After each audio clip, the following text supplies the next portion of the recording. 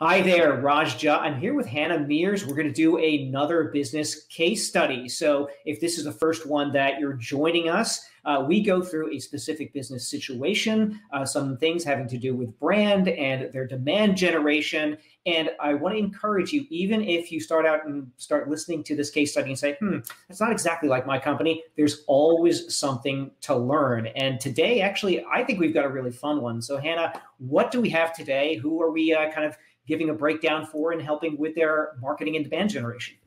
Okay, so I can relate to this one a little bit. For all my ladies out there, you can relate to this as well. Or listen, we can target men in this and say, if you have a woman in your life who likes these types of products, open your ears because we've got a good one. So our profile today, we're a women's athleisure brand. Our signature product is a dress that's comfortable for everyday wear, but has technical features like moisture wicking and extra support. So you could even run in it.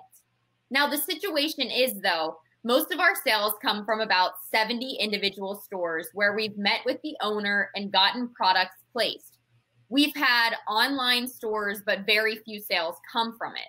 We've been posting product images weekly on Instagram and have a few hundred followers, mostly from our personal friends, but don't see a lot of engagement. So Raj, first and foremost, what are some of the general principles this athleisure brand needs to be aware of? Well, in general, and this is true for most kind of broad-based consumer products, it's about audience, right? It's in getting in front of the right audience. How do you get your product in front of them? How do you make sure that they understand what it is? And if you look at right now, where are their sales coming from? Right now, their sales are coming from those stores where they've placed it with a manager of the store.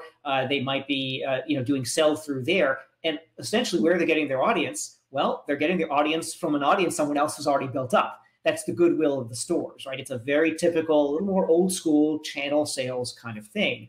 But if you look at some of the brands that have really exploded really quickly now in the digital age, they're not going that old school way. They're not really going just by placing it in a store of some sort.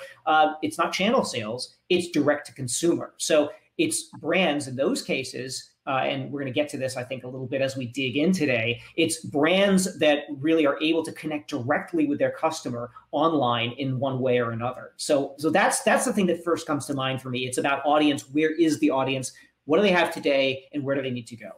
So not just who is the audience, but where is this audience at, I think is what the main thing is we need to take away from what Raj just said there. So let's move in a little bit deeper to the question, because I think where we can really start dissecting this problem is further down in the issues that they're having. So the question is, we're not sure how to grow from here to increase sales. As a small team, the current method of meetings with store owners to get our brand placed is very slow. We see some brands blow up online with influencers, so we're considering getting some influencers to promote our brand. Raj, we need to help them out a little bit here. How can they begin building an audience? Aside from modifying the ways that they're already doing, we see glimpses of what they said they've already been trying to do. But how do they start generating these new ideas?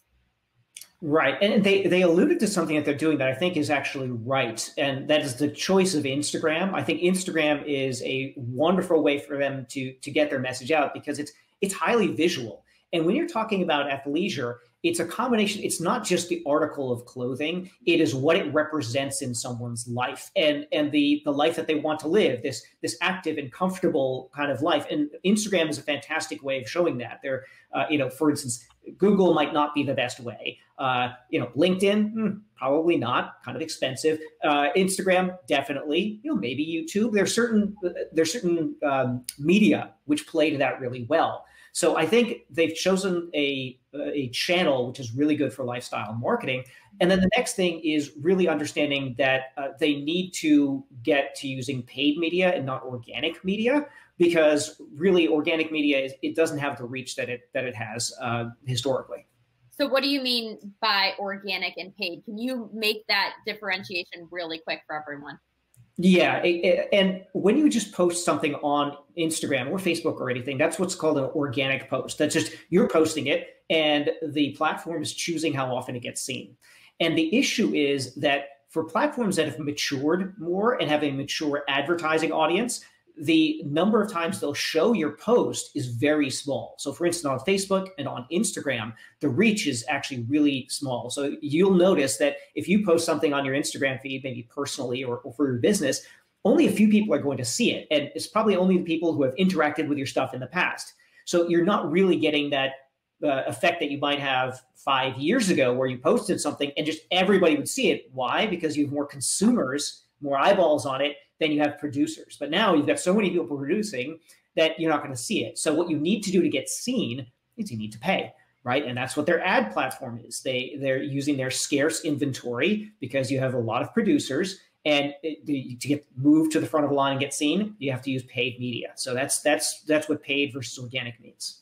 Yeah, and there's a lot of really cool things, I think, when we're talking about Instagram, that Instagram has these really neat features where you can put your products out there and label your account as a business account. Then you can see how many people are actually looking at your media, how many people are clicking on the links, how many people are interacting with the post, I think is the most important thing. So maybe keep that in mind as well as you're using something like an Instagram platform. I know I do this. I want to see the insights features. I want to see what type of posts are working. If I'm using hashtags, how many people are seeing it from hashtags? All these little tips and tricks within the app you've selected, make sure you're taking full advantage of them. But something we see all over social media now, especially Instagram, is influencers, Raj. And they said they were thinking about this influencer strategy. Mm-hmm. My biggest concern would be, yes, it's paid media, but influencers can be expensive. And influencers are not shy, especially the big ones, about asking for the big bucks. So what do you think they should do to get this type of reach? Explain a little bit about the influencer side, the paid media side, all of that stuff to help them. Well, let me just begin with what an influencer is, because it's not always understood by businesses, especially more traditional businesses. But all an influencer is, it's really simple. It's somebody who's already gotten an audience together. They've aggregated an audience. So if you want to use their influence to put your product in front of their audience, they get paid for it. And there are big influencers, national ones, where you'd be cutting a really big six-figure check. And then there are smaller influencers. There might be ones that are called micro-influencers. They've got a few thousand people, but they might be really targeted. So an influencer could be a strategy, sometimes expensive if you're going for the big ones, but certainly can be a strategy for getting in front of people. I would say that compared to paid media, which we discussed a little bit before, it's not quite as predictable, right? You don't know how that audience is going to perform. So you kind of have to do it at scale and try it a bunch of times, and try, likely, given that it's a smaller brand, with more micro influencers to say, okay, well, does this product resonate with your fans when you're wearing our product and you're showing its use? Yeah, I think a really good thing to know about influencers, I mean, my generation grows up, like you said, wanting to be influencers. That's a career aspiration now, but it's sort of tricky sometimes because you can see someone with a huge following on Instagram, but make sure you scroll through and check out their posts. Are they getting that many likes on a post? Because odds are maybe they paid for some of the following. It's not a traditional follower. It's not someone who's going to be loyal to everything that they say. So be really careful and not buy into how many followers someone has. But like Raj was saying, if they're committed followers, if they're followers that are truly liking every post, being really engaging with that influencer. So just a tidbit there. Don't get tricked up by an influencer or someone with a lot of followers. There is a difference. But something with paid media, if we can go back to this, just to really show the difference here between an influencer and paid media. With paid media in this strategy, go ahead and dive in a little bit more as to why using paid media, you can be a little more creative. It targets a direct audience. Give us a little more of what a paid media can bring this company. Well, paid media is, if you think about getting in front of a specific group of people, you can choose who you target. So if you're, for instance, running a more local business, you can choose how many miles of a radius. In this case, we want females who might have more of a sporting lifestyle. So you could target folks who like tennis or golf or something like that, in addition to the gender and the age and all of those things. But really what it's about is understanding who you're trying to target and communicating with them with a message and a lifestyle, in this case, that they really will resonate with them. because you have to get really good at the creative aspect of it. So it's, paid media, at least in terms of Instagram and Facebook and platforms like that, is a combination of art and science. You really have to understand what the person and the lifestyle that they want, and then use a little bit of the science. Okay, how do I target them? Make sure that I'm being very disciplined about measuring things. But ultimately, it's about being relevant to them and then putting pictures, videos, words in front of them that get them to turn into at least a follower, and then someone who's interested in consuming the content, and eventually a customer. And before I get to my next and final question about this paid media, my biggest input on this would be, when we read that profile, they said about their athleisure brand, what they wanted people to know was that you can run with it. Well, I think something that could really, really help this business in particular is saying, not maybe the term running, because running can have a negative connotation in some people's minds. They're saying, oh, I don't like to run. I want to be as comfortable as I can running. So maybe sticking to some of those court sports, say this is something you can wear comfortably when you go to the club with your friends and you're playing tennis, or after tennis, you want to get a round of golf in. It looks great on the golf course, and then you can go for lunch, and it would be great while you're sitting there in that nicer club environment as well. Really hone in on how, I guess, multi-purpose this outfit can be. That's really important to women too, is how many times can I wear this in an effective manner? So I think when they're going to choose their audience, that could be a really cool way, Raj, to hone in on some of those people that find those things very important.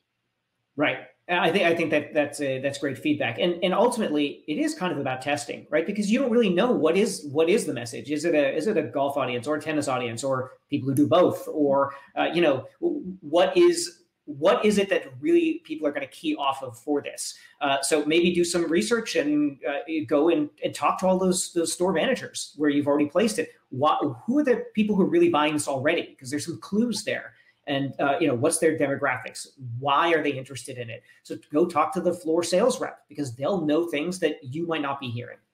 So we've given them a lot of insight onto how they can choose their audience, different methods in which they can target their audience. But this paid media thing seems to be something that they should really be considering in your mind. I think anytime you hear the word paid media, it's a little intimidating, to be honest, especially if you don't have a huge team who's professionals at this. So how does paid media work? Can everyone utilize this in an easy, effective way? I think you can, and it depends on the platform, but certainly with Instagram and Facebook, it's relatively easy, because the first part is just the creative part. It's coming up with what the post is. Now, they're already doing this on Instagram. They're having to present their products in a certain way. They obviously have to ramp up the production of that and do more of it. But that first part is just the creative. And I say just, but it's actually a critical part of it. It is the creative. And then the second part is relatively easy with Instagram, which is a part of the Facebook ads platform, to take that image, those words, those videos, and then say, show this to someone else. You can teach yourself. It doesn't take a huge amount of time. Obviously, there are people you can hire to help you with it as well, but it's relatively accessible. So let's say that, they're thinking about the paid media. They use Instagram, Facebook. It may not be working in the way that they want to. What about other strategies? What about being a seller somewhere else, like on Amazon, for example?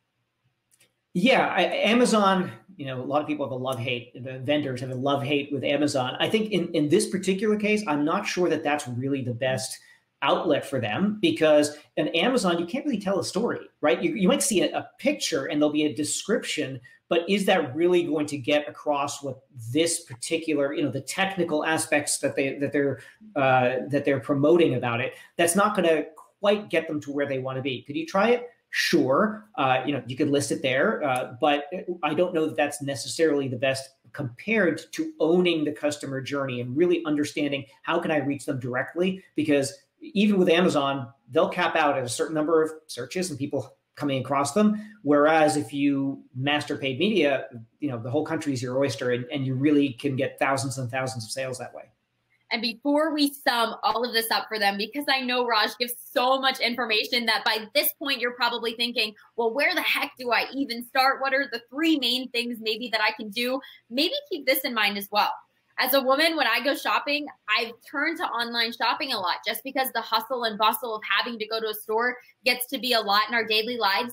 Maybe find a way to organize a feature where I can try on that athleisure outfit. I can see myself on a court in it, on a golf course, maybe running. Let someone know exactly what they're going to look like in your product and where they can wear it. And that just makes you a step up in all of your competition, because women love to shop. They love to try things on. And if you can do it virtually, maybe a mom with a bunch of kids who can't make it to the store that day, that may be more attractive to her, and she'll tell her friends about you as well. So Raj, I think they should keep this virtual reality experience in mind as well. Exactly. Well, I mean, look, there's a reason why trunk shows worked, right? And there's no reason why you can't do it. Let them picture themselves in it, right? A lot of this marketing, lifestyle marketing, is aspirational. Who do you want to be? And will I feel comfortable in it? What will I look like in it? So I think that's absolutely well taken. Yeah, there's nothing worse than getting something and then it not be at all what you're expecting after you were so excited about it. So keep that in mind as you move through. But Raj, so much information in terms of targeting customers and different types of ways to have those customers purchase your product. So give them a good starting point and summarize some of this information. Yeah, I'll try to make it as easy as possible. So first of all, it's really just keep it simple. Okay, you've been posting on Instagram. Keep on posting on Instagram, but use the paid media feature, the paid platform, to enhance those. Master that one platform, right? Eventually, you don't want, as you get bigger, you don't want dependence just on one platform. But to begin, don't try to do everything. Get really, really good at the creative elements and understanding your customer feedback on Instagram, because that is going to be just the one thing that you can master, and not get too frazzled trying too many different things. And then keep note, like, what does it take you to get one audience member, one person who is interacting and engaging? And what does it cost you to do that when you're using the paid media platform? Does it cost you $1 to get one person engaged? Okay, well, and then how many times are they going to keep on engaging with you? And then what does it take to turn them into a customer? It's about repeatability. And that's what watching those numbers are about. So it's about the art and the science together. And that's what kind of makes it interesting and challenging. But if you just focus on that and say, okay, I'm dedicating my efforts, other than the existing infrastructure in the stores and the channel sales, just doing Instagram, just focus on that. And I think that's going to be a great learning experience, and a very high probability of getting to where they want to go. Well, Raj, I will be tuned into this athleisure brand, see where their products can go, and maybe I'll see them popping up on my Instagram feed here shortly after they listen to it. Thank you so much for tuning in with us. Again, if you have a business problem that you're worried about in the marketing aspect of thing, or all across the board, Raj and I are here to help. Thanks for tuning in.